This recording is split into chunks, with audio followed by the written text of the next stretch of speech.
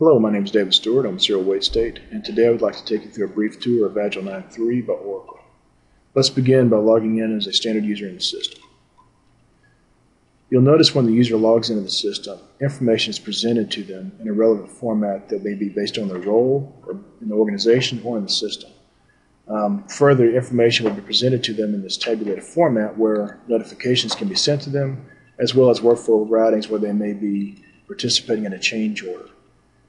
You'll notice that the application is laid out much like most web browsers, so on the left-hand side you'll have the navigation pane, and on the right-hand side you'll have the standard view pane. The navigation pane will be linked information that allows you to select and present that information on the right-hand side. As well, you'll have standardized bookmark areas and recently visited as well as standardized searches. Now, when you're looking at an item, in this case it's a top-level assembly, you can also use a function at the top. For instance, the navigation pane the navigator will force the bill of material information into the navigation pane and allow the user to traverse the structure and also select relevant information and present it into the standard view pane. If we also look, you have standardized reports that are out of the box for Agile, and these can be customized or created for a company's given related processes or relevant information that will be presented on a daily basis. In this case, we're going to collapse down the navigation pane for now and focus in on just the product structure. So going from left to right, just like we saw with the user's inbox area, you have standardized tabulated information. Now, Agile, the way it works is it configures the system such that the information is all interrelated and linked. So it provides a 360-degree view of the information through the system. So if I'm looking at the bill of material in this case for this item, and let's go to a standard view for this, you'll notice on the left-hand side you have linked information that shows whether or not the item has attachments, manufacturers, change orders, problem reports, and a host of other information that can be configured to provide information relevant to the user's functions and roles in the system. If I select one of these items, for instance, let's go into this flash prompt, you'll notice that this item has a manufacturer. Now I know this because it has a related little icon next to it. If I look at its manufacturers and I go into that manufacturer's part number, you'll see the information about the manufacturer part number. As well, if I use where used here, I can go back into that particular component. And so we were looking at this just a minute ago. Now at the top, you'll also notice that it has breadcrumbs, allowing you to go back to the item structure here and back to this bill of material we had earlier. Again, going from left to right, you'll notice that any item or any tab that has an icon next to it means there is something affected against it. So in this case, it has changes, has a bill of material, it may be participating in multiple sites, as well as relationships. So items can be related to other items in the system, whether or not they're physical components or related tasks or design objects. It doesn't make any difference. You can create these relationships or programmatically generate those based on functions in the system. And so this allows the user to define the product structure and relate it to information in a more concise format other than just a bill of material. And again, going into the, let's go into the changes area here. So the changes allow you to go in and perform change management on any product structure in the system. So in this case, this item has an ECO against it, and if I select this ECO link, it takes me to the ECO format here. And you'll notice that it looks very intuitive, it's very structured much like the item is as far as the tabulated information going from left to right. And on the cover page, you'll notice that it has relevant information at a glance. So description of change, reason for change, who the change analyst may be on this particular change order. Now this can be configured in the system and customized per your requirements, but it's just kind of an idea of what you can do here. You'll notice if we have affected items, they'll be presented in the affected items tab. And this would be any items that are related to this particular change, as well as relationships like we saw with the item, the top level assembly earlier. In this case, the relationships may be problem-related components or reports or changes against this item. And so in this case, this is going to close out this kappa once we've released this change order. The workflow tab allows you to see at a glance the workflow that the change order is going to traverse through. If we go back to the affected items, let's take a little more detailed view into some of these. So for instance, you'll notice that this one has a bottom red line against it. If I select this item, it gives me a detailed view below in a split pane, show me the title block as well as the bill of material where there may be a red lines against it.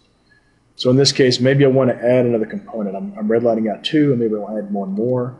And so I can go into my folders. I can take anywhere I'm finding information in the system. I can just grab that information. In this case, let's grab a demo. This one of these demo parts. Let's grab this glue and drag it in.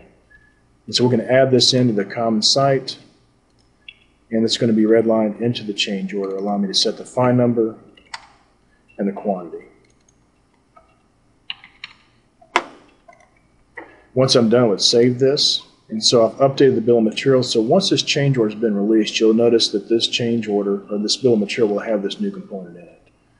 And what we'd like to do now is we'd like to go into the workflow and push this on through. Now, I'm currently logged in as a user that doesn't have the rights to push the workflow through, so I'm going to log out and log in as the change analyst so I can push this through and configure the workflow.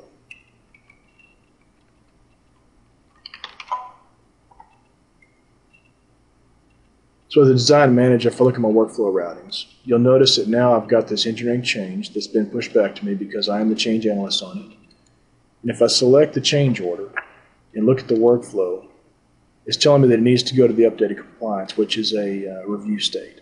And so in this case, if I try to push it forward using either next status or the linked icon within the status for the workflow, it's going to request that I put in approvers. Now in this case, we're going to assign approver.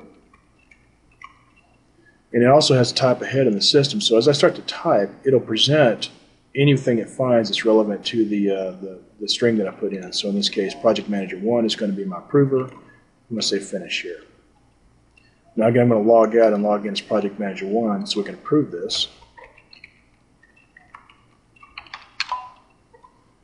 And push it on through the workflow. Now, in this case, Project Manager 1 may have a different role in the system, so that's why they have a different dashboard that's being presented. But if I go to my workflow routings, that change order that was presented to the design manager and pushed to Project Manager 1 for approval goes in my inbox. Now, this information is also going to be emailed to me. And I can either go into Agile and select it from here or go through my email and select the link in the email. So in this case, it's looking for an approval or rejection. If I look at the workflow again, we're sitting at this update compliance. And if you look at the reviewer state down here, it's awaiting my approval. So if I go through and approve it, it's going to challenge me for a password. And typically would add comments. I'm going to approve this.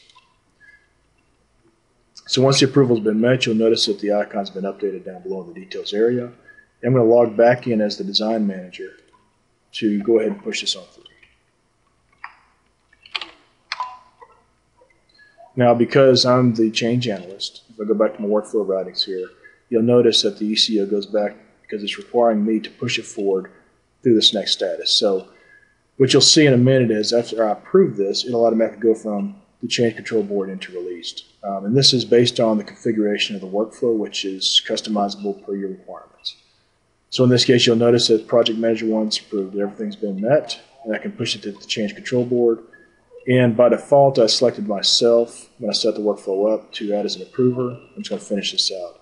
That way I won't have to log back out, log back in. Again, it's looking for my approval here. And because it's an approval status, I've got the approve button up here. I'm just going to log in and put my password in and provide comments. Now in this case, because I'm the only approver on this and I've configured it to automatically release once the approvals have been met, you'll notice that it goes from that CCB automatically into released. And so again, this is configurable in the workflow, which Agile has the ability to do. And you'll notice that all the information down below shows that all the approvals have been met. It's currently at released, as well as I can see it up here in the status.